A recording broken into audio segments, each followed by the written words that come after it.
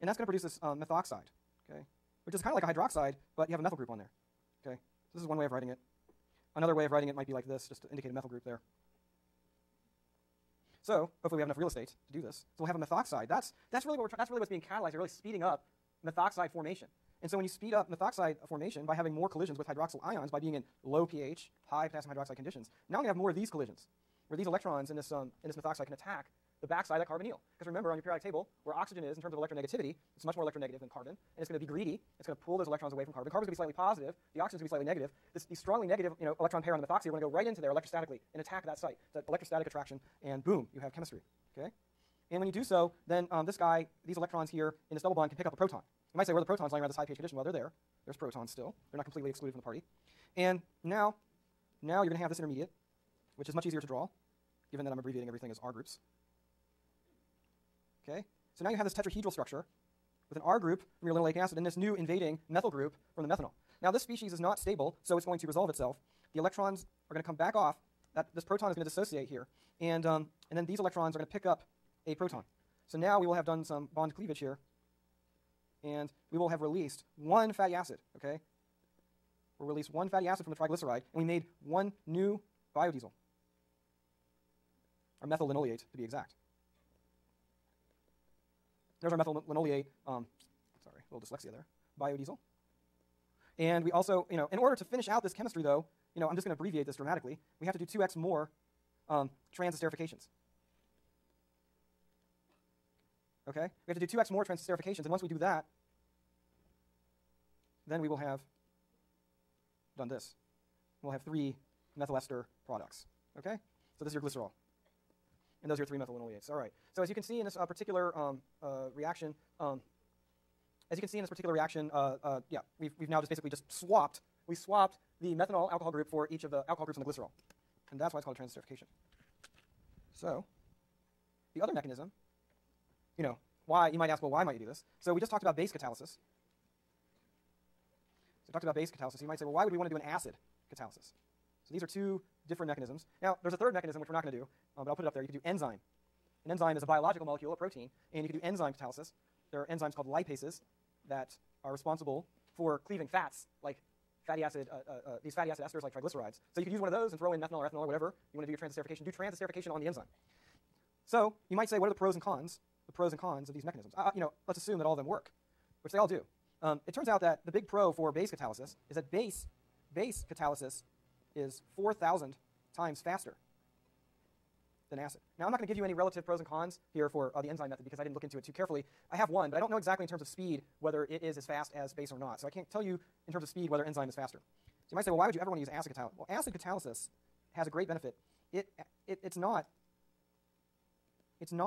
inhibited or poisoned, basically. The reaction is really poisoned by what we call free fatty acids. Because, oils are typically recycled from, say, potato chip factories and things like that. There'll be free fatty acids in there. And free fatty acids are going to form what we call soap with potassium hydroxide. And soap forms a white precipitates all over the machinery. It clogs it up. Okay, so when you do this base hydrolysis, you have lots of free fatty acids. They're forming soaps, and they're really gumming it up. But acid catalysis doesn't care about free fatty acids. In fact, acid catalysis will convert through another reaction called esterification the free fatty acids into esters, okay, which are biodiesels. And that will work out well for you. So acid catalysis is not inhibited by free fatty acids like base.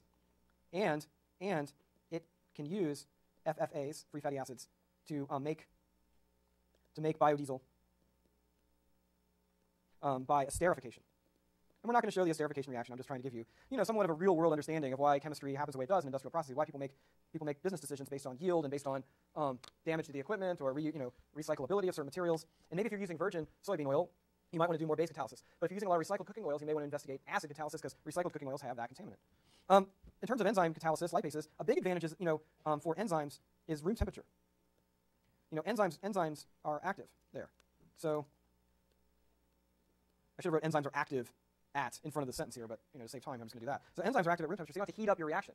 So when you heat up a big reaction vessel, you're investing energy in that process. And if your goal is to make energy, transform energy really, into this biodiesel molecule, but you have to heat it up. You're basically having to use joules to heat it up. Your ultimate yield of transforming some initial soybean oil into biodiesel goes down. So there may be a big advantage here to using enzymes.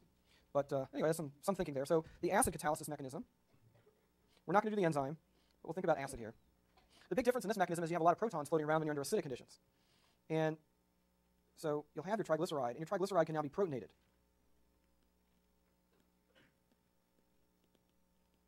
Okay, so now we can have protons coming into the equation, and we can protonate this guy. And one of the key spots for protonation occurs here. Now, when we have 3 bonds to oxygen like that, we're going to have a positive charge. Remember, for your lab exam, how to compute formal charges. And so that's our intermediate. And with this intermediate, I'll just make a note there. There's 3 bonds to oxygen, so it's positively charged. And so now our methanol can come in. And methanol has these unpaired electrons. And they like the situation. They can come in and react. So now you'll have the following intermediate, which is unstable again, and we'll want to resolve to a methyl ester. Give myself a little room.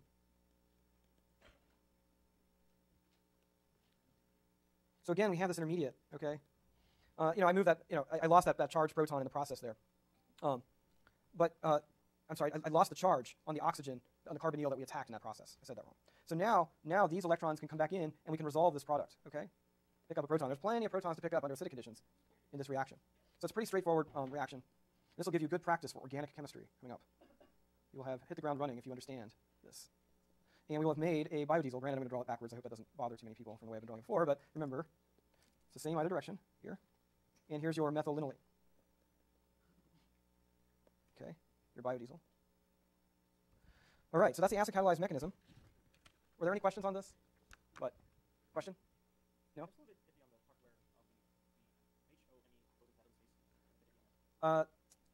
Why would the electrons attack the carbonyl? Yeah, well, again, it's an electronegativity issue. You have a nice partial negative here, and you have a partial positive here, and so it's a good site. All right. Yes. Can you say that louder? So number 3 for the pros and cons is that what you're asking about? What's your question? Yeah, enzymes are active at room temperature. So that's an advantage for enzyme catalyzed lipases. You don't have to heat up the vat. As you do, because we're going to use base catalyzed reaction, you use a heat plate, right? If you guys looked ahead in your lab notebook. So you're going to, those processes, those base acid catalyzed reactions are much more favorable, have much faster kinetics at higher temperatures. The big advantage of enzymes, the reason I'm standing here and I don't have to be heated up to 250 degrees Celsius, is that I'm made of enzymes. So are you. And so all my reactions are happening at basically body temperature. Now, mammals have some advantage over reptiles because we're a little bit warmer body temperature-wise, and so for reptiles to feel good, they have to hang out in the sun. They can do more reactions that way. All right, so that's a big advantage of enzymes, nice catalysis at room temperature. Ecotoxicity. Now, I spent a lot of time talking about this already at the beginning. We can be very formal now. We can say it's the potential for a chemical or biological or physical stressor to affect the ecosystem. So that's ecotoxicity.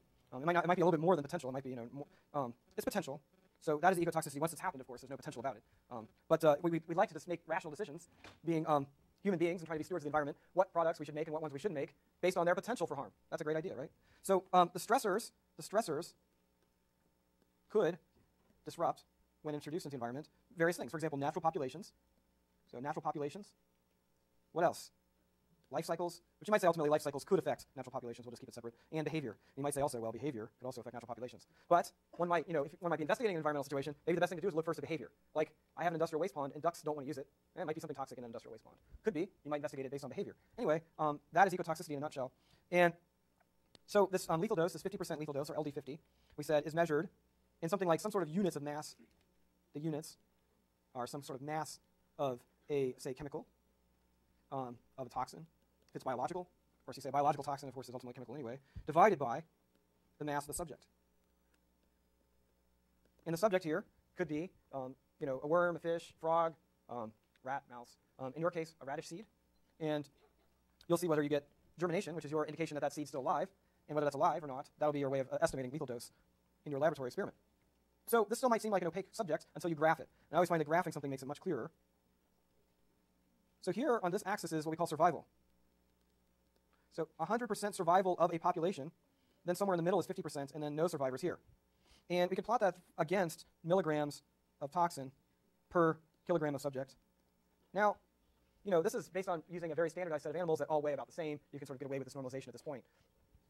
And so what would happen is that you had 0, no toxin added, say 25 milligrams, say 50 milligrams. I'm just making up the units here in this particular graph. This, by the way, wouldn't be too terribly toxic, somewhat toxic, but not extremely. And you might get a curve that looks something like this.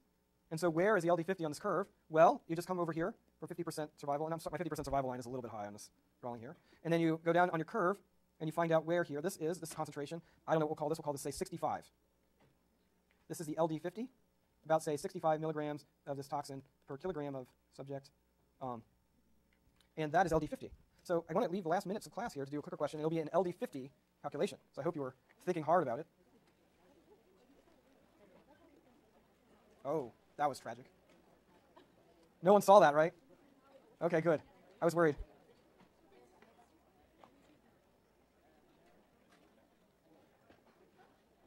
Okay, so it's a good question to think about here. But we have, in this case, a toxin where 10 micrograms of this toxin can kill 50% of a population of half kilogram sized rats. But I want to know the LD50 value in units of micrograms of toxin per kilogram of rat. So this is a unit conversion question ultimately, but the kind of question you might see on the exam. So click in, and hopefully I'll have enough time to go over the answer before you have to leave for your next class.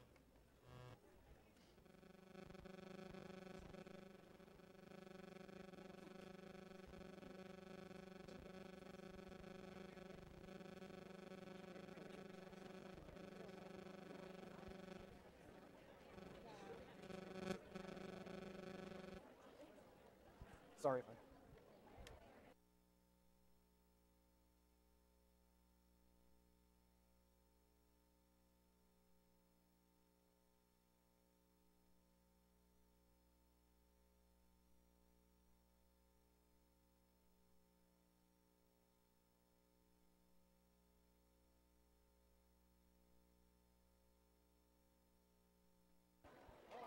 So for those of you that aren't surprised, you simply divide the number of micrograms of the toxin by the weight of the rats in the population. Now, if you're given a real sort of data set, the rats might weigh different amounts, and so you'd have to find out, exactly what the average mass was before you did the calculation. That'd be a little bit of a wrinkle in that question.